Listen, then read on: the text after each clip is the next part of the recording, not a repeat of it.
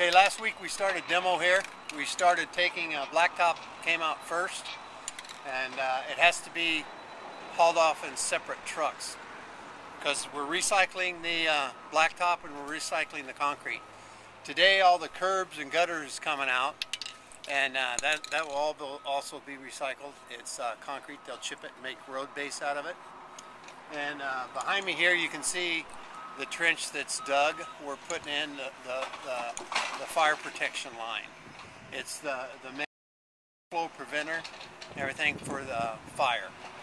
And under the eave at the emergency room entrance, we've cut large holes in the roof to vent the area, and we're in there demoing, doing the same thing, keeping the blacktop and the concrete separate for recycling. The emergency room addition, that new emergency center, is basically all demoed. We're going to start getting grade and compaction as soon as the surveyors are done, which are out here now, and they're surveying in the drain inlets and all the drains.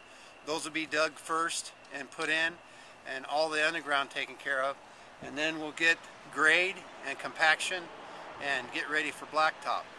The first phase of blacktop will be coming through the gate for the new temporary ambulance canopy and walkway into the emergency.